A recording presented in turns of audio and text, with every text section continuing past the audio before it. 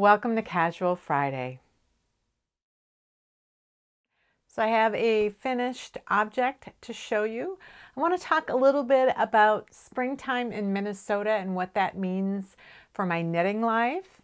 And then I want to talk a little bit about this week at the Knitters Guild and my knitting group and some things that came up for me that have caused me to reflect a little bit about why I knit. So I finished the mittens I was working on, the Chipman's block mittens. Now this one is I haven't woven the ends in yet on this one. This is the first mitten that I knit.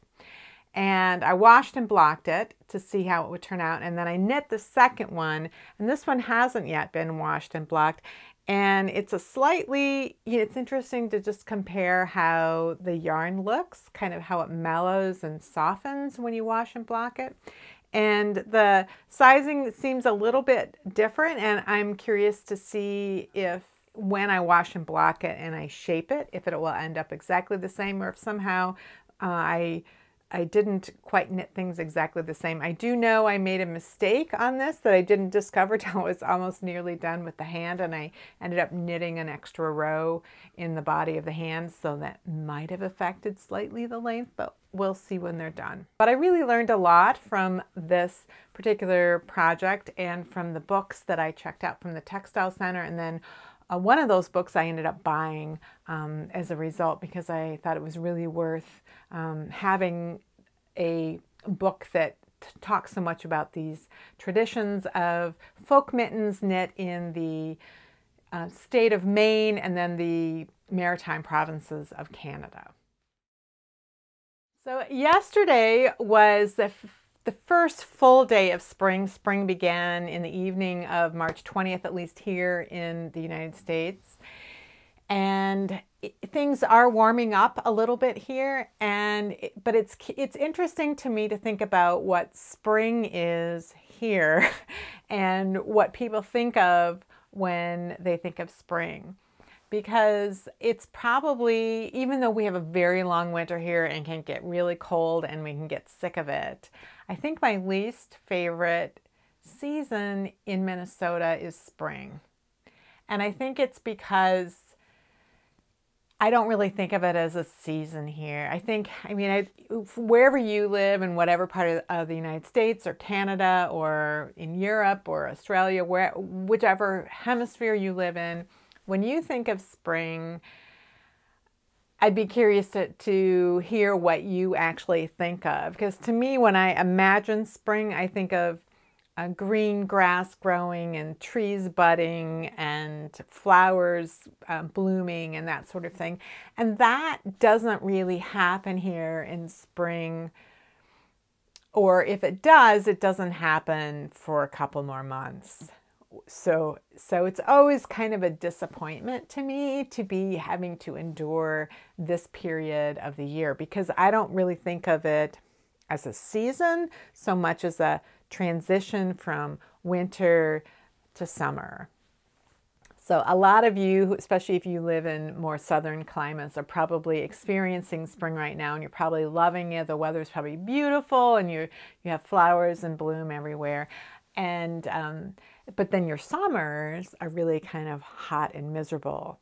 And in Minnesota, our summers are beautiful, and they're probably a lot like what your spring weather is like. That's what we get here in the summer. This is the kind of place where people come to vacation in the summertime because we have so many lakes, we have forests, we have lots of outdoor recreational activities. We actually have a lot of outdoor recreational activities year-round, including winter, but summertime is when it's really fantastic here. So I went for a walk yesterday because it was so beautiful. We hit 50 degrees Fahrenheit yesterday. This is the first time it's been 50 degrees since November 1st. So it's been almost 5 months since we've had 50 degrees. And so I took my dog for a walk. Now, walking in the neighborhood has been pretty treacherous the past few weeks because as we've been getting a lot of melting, because what's been happening is it freezes overnight, and then we get up into the 30s and very low 40s during the daytime. So we get a lot of melt during the day, and then it freezes overnight. And that means in the morning, everything is ice, and it can be really, really difficult to get around when you're walking, especially since I live in a hilly neighborhood. So the other big news here in Minneapolis is that they've lifted winter parking restrictions. So if you live in a snowy climate, there's probably times when you get enough snow where they have rules about not being able to park on streets or having to move your car so that the plows can get through. And we have that in Minnesota. But it was particularly difficult this year because of the amount of snow we got in February. Normally we get about 8 inches of snow, a little less than 8 inches of snow just in February. And this year we got 39 inches of snow. So about every 3 days we had another storm that dumped another 5 or 6 inches of snow, and none of it was melting. And because we live in the city, we have sidewalks in front of our homes, and we are obligated to clear those sidewalks within 24 hours of when the snow ends. And if there's a plowable amount, if there's 3-4 inches of snow at least, then they declare a snow emergency. And then we have all these rules about where you can park. And when you live in the city, again, it's not like the suburbs where everyone has a 2-car garage and a driveway and not that many people are parking in the street. Here in the city, we have more high density housing. And so we have a lot of apartment buildings, some of which were built 100 years ago, and there's no parking facility for that building, so people have to park on the streets. And in the neighborhood where I live in, everybody has a garage, but some of those are 1-car garages and they're in an alley. And so people end up parking in the front of their home instead, and especially if they have more than 1 car. So what happens is we have this whole elaborate system of on the first day of the snow emergency, you can't park on a snow emergency route at all between 9 p.m. and 8 a.m. And then the next morning is the second day of the snow emergency, and you can park on the snow emergency routes again, but you can't park on the even side of any road that isn't a snow emergency route. And then on the third day, you can't park on the odd side of the street. It's really confusing. But there gets to be a point where the plows can't clear the snow all the way to the curbs because the snow has gotten piled so high that if they plow all the way to the curb, the snow is going to end up dumping into the sidewalks, which we have to keep clear. So what they do is they plow just a little bit away from the curb and a little bit away from the curb and a little bit away from the curb so that they don't keep dumping snow in the sidewalks that we then have to try to put somewhere. And eventually what happens is that on the city streets, if people are parking on both sides of the road, an emergency vehicle, there's not enough room for a fire truck or an ambulance to get up the center. And so then they declare winter parking restrictions, which means that when there isn't a snow emergency happening, so we're not in the middle of one of those 3-day snow emergencies, when that's over, then you cannot park on the even side of the street at all, unless it's a snow emergency route, in which case you can. It's, again, really confusing. So what that means is in these high density areas where there's apartment buildings and there are already normally people parking every spot they can find on both sides of the street, that means that half of the parking is no longer available. And it makes it really difficult to find places to park. And even on places where you are allowed to park, we were parking in an area of the town called Uptown. We went to go to a restaurant, and so first of all, we're parking like halfway into the lane. So the 2 lanes available for traffic are not really available. And so we're parking there, but then the parking meter, it's like a pole. You're not plugging coins into it. It has a number on it, and then you have to go to a pay station. You couldn't even read the numbers. So the snow was piled up so high you could barely read it, and you were climbing over snowbanks in order to get places. So that was a real pain in the butt. So today they lifted winter parking restrictions. Normally it goes till April 1st, but we had enough melt that it's gone. We still have snow on the ground, but it's melted enough in the streets that we can once again drive everywhere and park anywhere. Of course, that means that we're playing pothole slalom now in order to get around all the potholes that develop with the freeze-thaw cycle, but it is spring. So what happens for a lot of knitters in spring is that they're looking outward, they're looking to spend more time outside. And in Minnesota, I'm not really spending any more time than I was outside before. I'm outside walking my dog and at the dog park, but I'm not gardening yet. There's nothing to garden. There's still snow. Once the snow is gone, we're still going to have a whole month where there's no grass, there's no trees budding, there's nothing, no yard work to do. So there's not really, it's going to be muddy and rainy and miserable. So we have winter and we have the thaw, we have April, and then we have spring. For me, my knitting activities don't change a whole lot, although I haven't produced very many finished items lately. I think it's sort of a post-finish at February time period, but I've also been writing and doing some reading. So that's been cutting into my knitting time. It hasn't been because of outdoor activities though. But I'm curious about you and if you notice that your knitting falls off in the spring and the summer months, or if you're pretty continuous all year long. Because I do knit year round, but I do change from, like, I don't tend to knit sweaters so much in the summertime because all that wool on my lap gets a little too hot. But I'll continue to knit small projects in the summer because I want to keep my hands busy.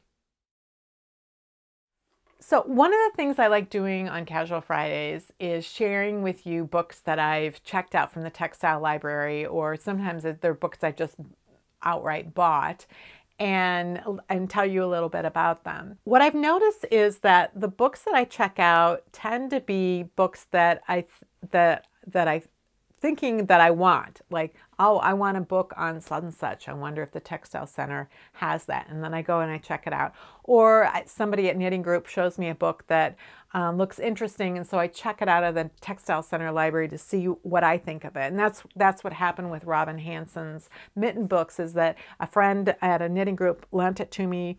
I saw what it was, I got it from the library, and then I ended up buying it in the end because I liked it so much.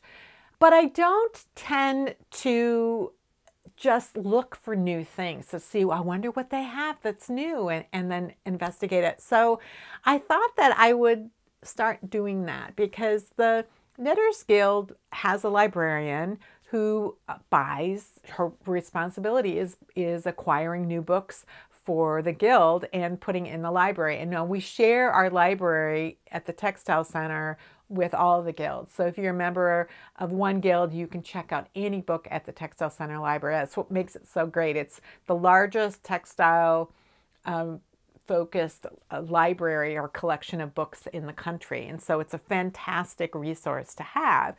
And so at the meetings, the librarian will say, well, we just gotten these new books, and she'll hold them up and say a little bit about it, and I'll pass them around, and you'll get it and you'll flip through it because, you know, you're paying attention to the program or whatever, and it isn't something you're interested in knitting right now, or you hadn't heard of it, or at least that's the case for me. And so I pass it on, and I don't think about it again. So I thought, you know, it would be a really nice thing for me to actually look at the books that the Guild has purchased and take some of them home and really sit through and read through them and see what they are, and then let you know what I think of them.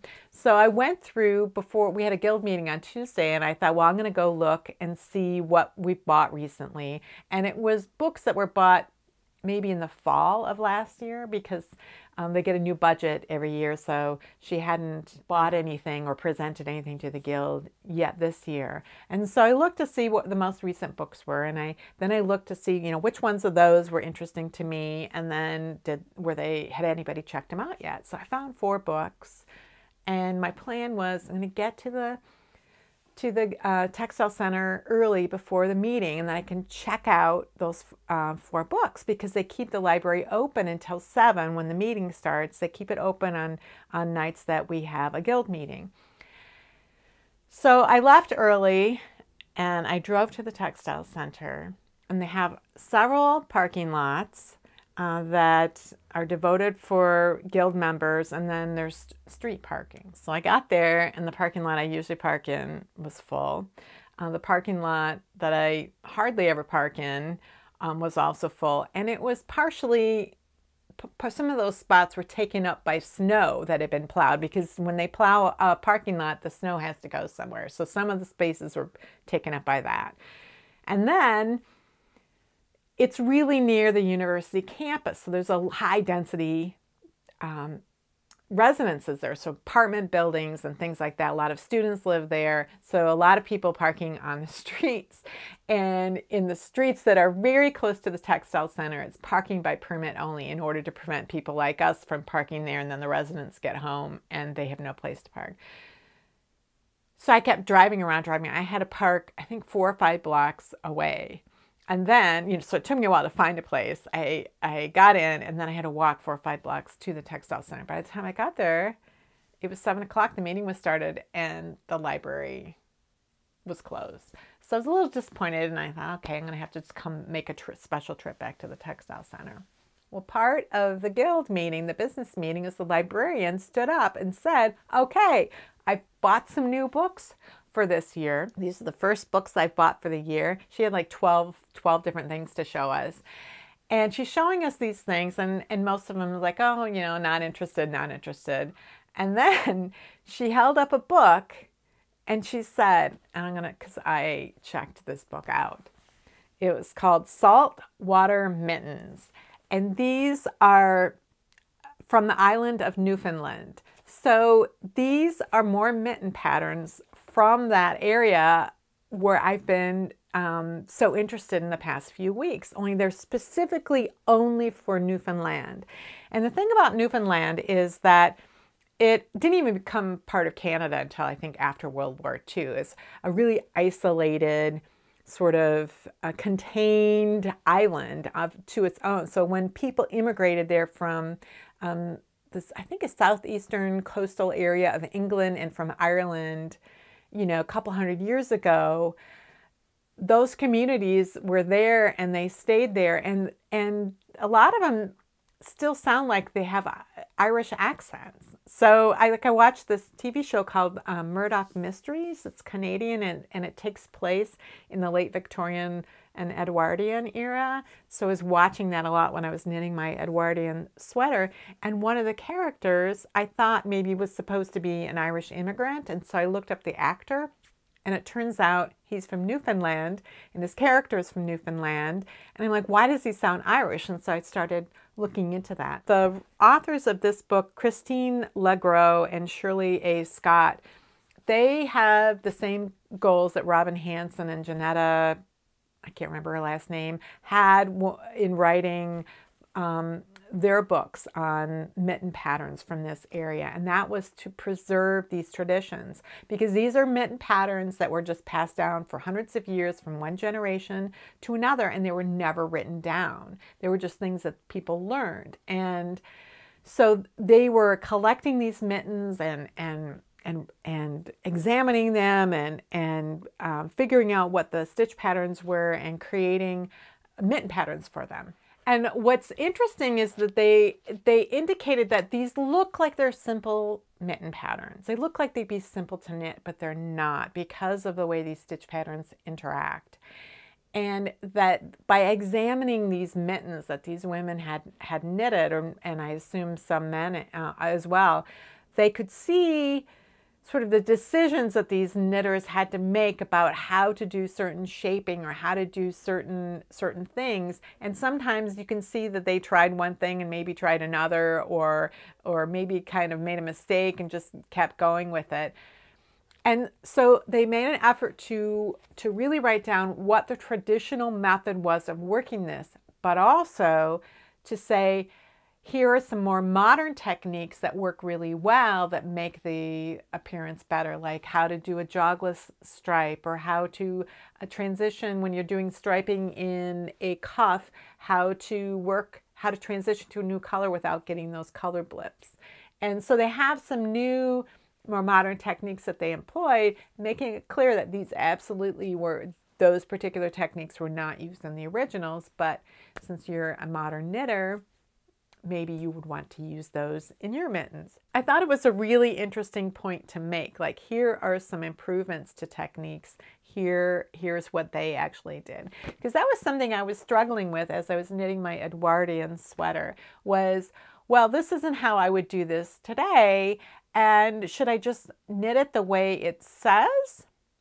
Or should I knit it the way that I would want to knit it? Because a knitter back then might make certain decisions about how they wanted to make something. So there were times when I was knitting my Edwardian sweater where I'm like, well, I'm going to be seaming this. I'm making a stockinette selvage stitch. I'm not going to work the pattern all the way to the edges like the pattern is written.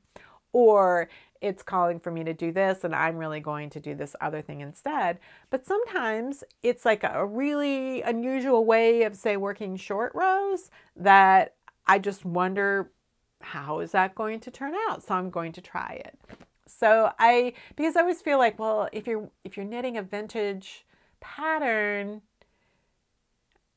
how true to that pattern do I want to be? Like, what is being true to that pattern versus just being a knitter born at the time I was born and wanting to make something from a pattern that was written 100 and some years ago. I'll put some information down there about these mitten patterns. They include the stitch pattern that I was using on my mittens, but the Newfoundland mitten patterns do something a little bit different. They stop the patterning at the point, if it's gloves, like where the fingers would begin or where you might begin the decreases for the mitten top. They stop this patterning and then they move it to the salt and pepper patterning, which is where you're alternating a light and dark one, just alternating back and forth. And they often on the palms, they are working salt and pepper. So they're only doing this stitch pattern on the back of it. So that's a little different than what was happening in the other books that I've been looking at. Although those books did mention that that was something that some areas would do, is they would just switch to a different stitch pattern when it was time to work the fingers or the tops of the mittens. But the other thing that they do is, so they use the same stitch pattern, but instead of always using, like I've got dark blue and light blue, then they might do one repeat like that, and then the next time they might substitute a different dark color or a different light color. So they start incorporating different colors throughout it, and maybe 3 colors or sometimes 4 or 5, just switching things up. And it really makes an interesting difference in the appearance, like almost to the point where you don't recognize that it's the same stitch pattern unless you really look closely. So Wednesday mornings, there's a weekly knitting group I've been going to since the fall. And so as we're all sitting there, there's a big group of people. There's a large table and this big group of people. And so you talk to the people next to you and then you hear what's going on across the table and people pass things around and you look at and you find out more about them. And so it's not one conversation going on. So sometimes you miss things or find out things, and but you end up talking to a lot of different people about a lot of different things. And one of the women, there was a lull in the conversation that I was having with the women right next to me. So I was knitting along and I heard her say, yeah, I would never pay $100 for a sweater, but I'll happily pay more than $100 for yarn to knit myself a sweater that might not fit me. Which was kind of funny. And so I said to her, well, that's because you're not buying yarn because you need a sweater. That's not why you're knitting a sweater. And so we were talking about like the reason that we knit and like what we get out of the process of knitting and how that isn't the purpose of the product. We might be really happy with what we ended up with, or maybe not so happy with what we ended up with. But what the joy comes from is that process of working with the yarn and working through the pattern and how we're spending our time and how many hours of enjoyment that we get from that. So this had me thinking about something that I've been thinking about, well, for years I've been thinking about this, but probably the past 6 months I've really been thinking about it now and then, about how non-knitters don't really understand knitters. Like they don't really understand why we're doing what we're doing because they don't know what it feels like to pick out the pattern and pick out the yarn and to have that tactile experience and how interesting and engaging that whole process can be for us. What they see is the thing that we end up with.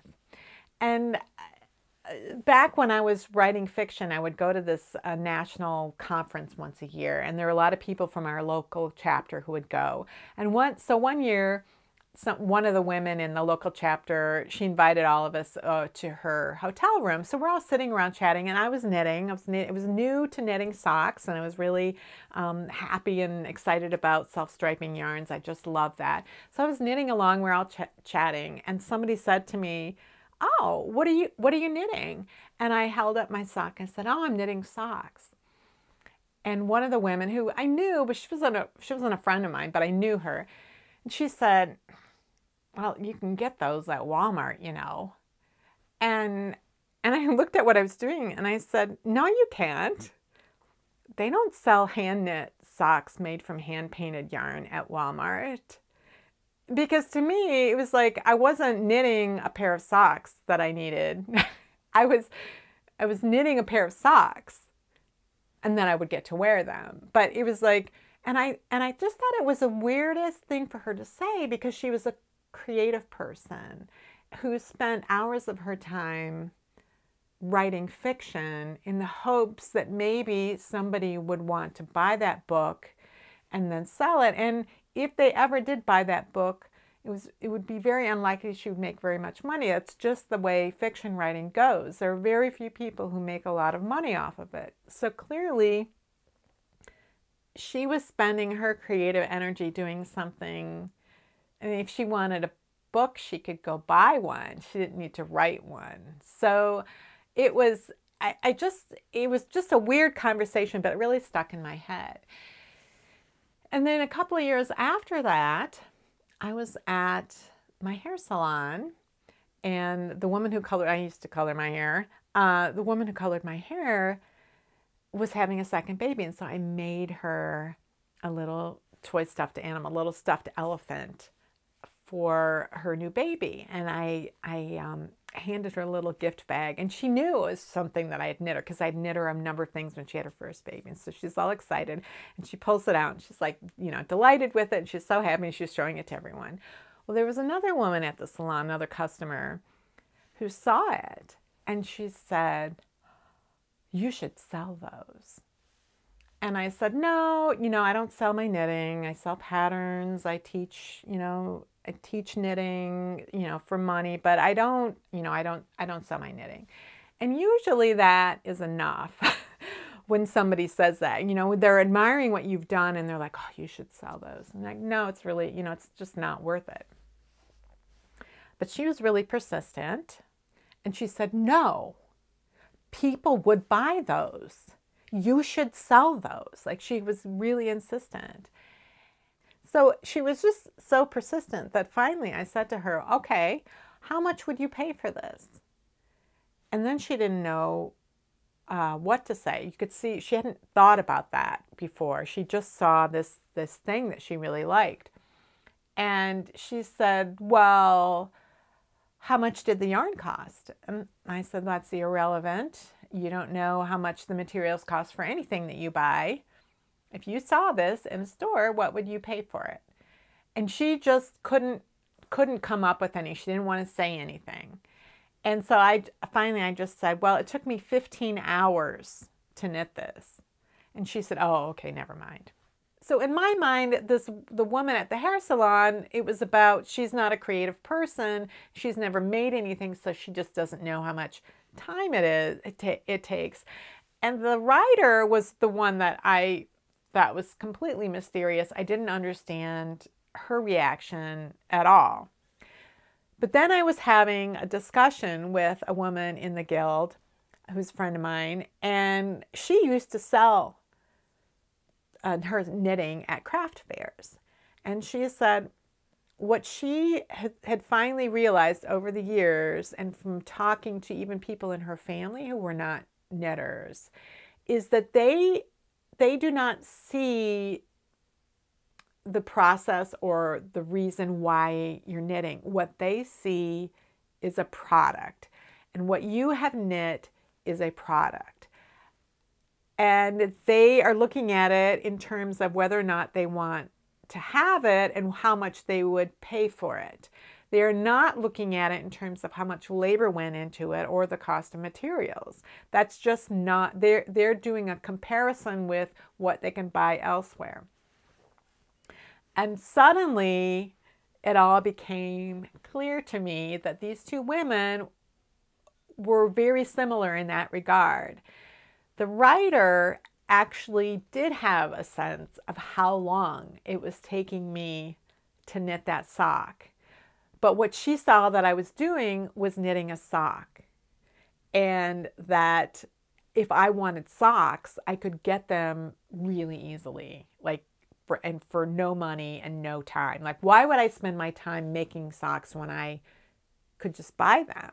And in her mind, she might be thinking, why would you do that? Why would you spend your time knitting a sock when you could be spending your time writing? I mean, I don't know, but it just gave me a different way of looking at that. And the woman at the hair salon saw an item that she thought was adorable. She saw a product. And when she sees a product, a lot of people see a product, what they think is, if there is a product, you should be wanting to sell that. If you are producing a product, it should be for sale. So therefore, you should sell these things. It's completely eliminating the whole reason why I'm creating this. And the reason I'm creating it is not in order really to have this end product. It's to spend my time doing something I find enjoyable for somebody that I care about. Like, there's so much involved in presenting a knitted item to somebody because it represents your relationship to them. It represents how much time you're willing to spend on them, how much you love them. It's like all of this that goes into that has nothing to do with how much that costs would cost if you saw it in a store somewhere. But it gave me a really different perspective on how to respond to those sorts of comments and how I could frame the discussion that comes out of that a little bit differently based on that. And to talk to those people about, this is not a product. This is a process. This represents the result of a process, and it's the process that's important to me. And if you try to put a dollar amount on that, that's when it all falls apart for me, is that I'm not doing this for money. So if you're trying to offer me money for it, then it completely destroys why I'm participating in this process. So that's something that I've been thinking about for a long time. And I'm not saying that no one should sell their knitting and that people are wrong to sell their knitting. It's not it at all. I know that some knitters just really enjoy knitting and they can't use the things that they like to knit. And so they sell them for the cost of the yarn so they can buy more yarn that allows them to knit. Some people actually do try to knit things that are going to produce some sort of profit for them in some way. But it's a really difficult thing to do, and it's something that I have chosen not to do. But I don't think I've done a good job of communicating that in the past because I didn't understand their position. So there's no way for them to understand mine. I can't articulate my position if I don't understand theirs. Anyway, it's given me another way to talk about this. I'd be curious to hear how you guys have explained why you knit to people who are not knitters. I think it's easier to explain it to other creative people who produce things that are labor intensive and do it for the joy of it. But I would be really interested to see how you respond to those sorts of comments. Well, that's it for this week's Casual Friday. If you have any comments or questions about today's video or suggestions for videos you'd like to see in the future, you can leave those down in the comments below or join the discussion in my Ravelry group, Rocks. Thanks for watching, and I'll see you next week.